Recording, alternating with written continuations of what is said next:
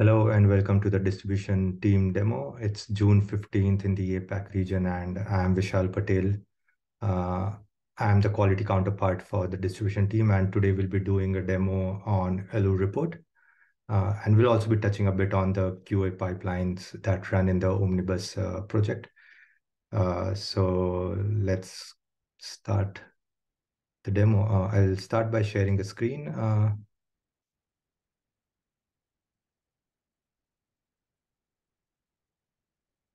Cool. So when I'll be talking about the Allure report, I'll be mainly focusing around the Allure report comment that's being generated in the MR. So whenever a developer creates an MR, there will be a comment which will be generated through the various processes when the pipeline is started.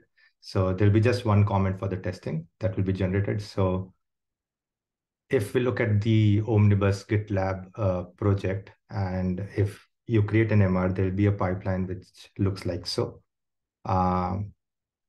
There are two manual jobs called trigger CE package and trigger EE package, which you need to kick off. Once you kick off either of these packages, depending on which package you want to test, you'll be kicking off those jobs. And once you kick off those jobs, it will be triggering a child pipeline. So let's go into one of the pipeline and see what it has. So it has multiple things, but the one that's important for this demo is the QA test. Once the prerequisites are done, the child pipeline will be kicking off a job called QA test, which will be creating another child pipeline for testing purposes. And if we go into that child pipeline, you can see there are multiple tests which are being run, right? So these are all the tests that are run on that specific MR. Once all these tests are run, there will be an end-to-end test report job which will be running. And this is the job which does all the collating of all the reports, combines it into one report, and uploads it to an S3 bucket. And it also posts a comment in the MR. So you can see this adding reports URL and this updating, right? That's what says that a comment has been posted into the MR. So if we take a look at the comment here, this is what you'll be seeing once you run that, either the trigger EE package or the trigger CE package job. This will basically show you all the test failures. It's showing you by groups where the failures in each group. It will show you all the passed, failed, any skipped tests, any flaky, and the total number of tests that have run. You can access the report by clicking here, and this is the commit ID that the test has ran on. So let's look at the report, right? So this is the report. Let me look at the, yeah. I'll show you a more comprehensive comment. So this is a more example of a comprehensive comment, right? Which will, I've ran a CE trigger job and an EE trigger job. And if you run both, this is how the comment will look like. Just ignore these replies because we won't be having these in the newer version of the report comment. This was the previous one, so just ignore this. But this is what the report will look like if you run both the jobs, right? And if you go to one of the report, this is what it looks like, the Allure report. It will show you all the failures, how many percentage of the tests have passed, the total number of test cases. It shows you a historic trend of the test depending on the pipeline. This is the pipeline number and the previous pipeline that you've run. So you can also go to your previous pipeline and see the report over there as well. So this is your previous historic pipeline. There are the failures are classified under two categories, the product defects and the test defects. The product defects are basically any failures which have anything to do with a test which is expecting something. So if you encounter any expect failures in the test, it will be lined up over here. It will be categorized as a product defect. And if there are any other generic defects like environment failures or 404 or 502 or any of such failures, they'll be under the test defects. So if you go under one of the product defects, like say you can see it's expecting certain things to be true, but it got false. So you can see all the failures over here, right? How many failures, all the test failures combined. You don't have to go into each and every job to look at all these failures. So if you take one of the failure over here, you can see screenshots attached, you can see logs attached, and you can see like two iterations of it because this test retried twice. And that's why you have like two screenshots and two HTML and two browser logs. So this is something that will be useful if you want to debug the test, right? And if you want to go into more details about why the test failed, which is definitely helpful. But if you just want to look at if this failure is related to your MR or not, you can click on failure issues. So this takes you to an existing failure issue if there was one, right? And then you can, there might be multiple failure issues as well, depending on the stack trace that we might have, right? So you'll just have to go into a couple and then couple of ones which are opened and then look at the failure. And if it's similar to what you have been encountering, it might be an existing failure. So essentially this, might make you a bit independent in terms of figuring out if the failure is related to your MR or not, right? And if there are any confusions around that, you can obviously contact the quality team, me or Nylia, anyone, either of one might be able to help you on that, right? So this has links to failure issues, which is one important thing that might be useful to the distribution group. There's another test cases. This may not be that much useful to you, but it's just something to know about.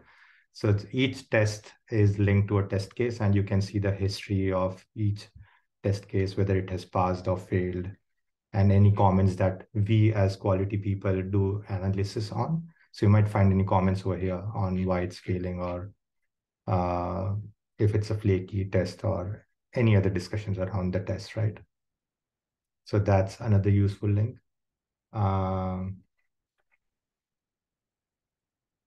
Moving down, we have histories. You can see the history of the test as well, like what the success rate was. Is there any failures? You can see retries. So that's another useful stuff.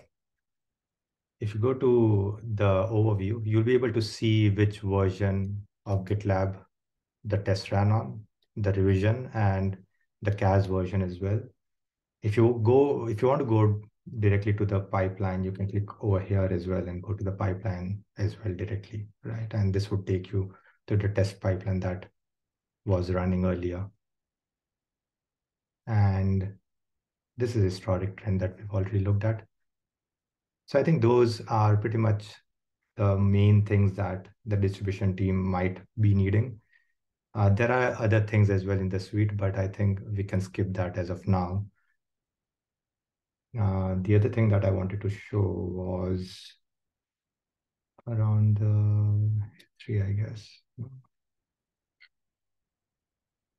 Now this is all done. So going back to the pipeline, we had a question from one of the team member in one of our weekly meeting where there are some jobs which show like the same name, but repeated multiple times. Like say, for example, the instance job or the package job or the prefect job. So just to make it clear that these jobs aren't the same jobs running again and again. The instance, for example, is running a test instance all scenario in our test suite, right? What that scenario does is that it runs the entire suite. And the way it's programmed is that the entire suite runs in parallel. And that's why you'll be able to see the 5 sub jobs, if I may say, within the instance job. It's not a repetition, but if you go ahead and compare the tests, they'll each be individual tests, and they basically show you that, these are all the tests that are running and they should all pass. So in case if there are any failures, you can probably retry, but there shouldn't be any assumptions that, it's a job, which is, it's the same job, which is running again and again. The same thing is for any of the other sub jobs as well. Like this is running tests in parallel as well. There are different tests which are running different tests in parallel. So that's the QA side of things.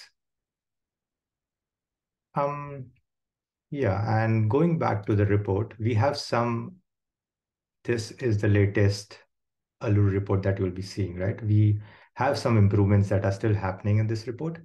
Currently, if you see, there is a failure in the test, but the pipeline is still passed, right? The pipeline is still passed, but the failure, the test have still failed. So there are some improvements that we are still will be doing, and it's under discussion how to tackle such kind of things or bring it to notice to developers that the test has failed and you need to resolve it, or at least see that it's not related to your MR before you go ahead and progress with the merging of this MR. A small thing that I wanted to also show is that when we go to the pipeline, we go to one of the pipeline. This might not be helpful directly to the distribution team, but it's just for the quality folks. So the distribution Omnibus GitLab pipeline, it makes use of the GitLab project as well. So it's recalling the QA test job in the GitLab project, right?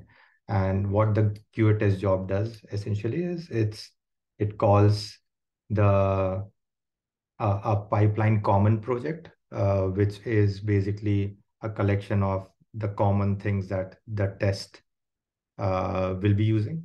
And one of it is the Allure report uploader gem. And that's a gem which has been specifically designed for GitLab. It also works for GitHub, but in the backend, it uses Allure reports CLI. What it does is that it collates each of these tests that generate a report individually. And what this gem does is that it collates all those reports. It makes it into one report and it uploads it to an S3 bucket, which is acting as a static host. And you can access that as directly using a link.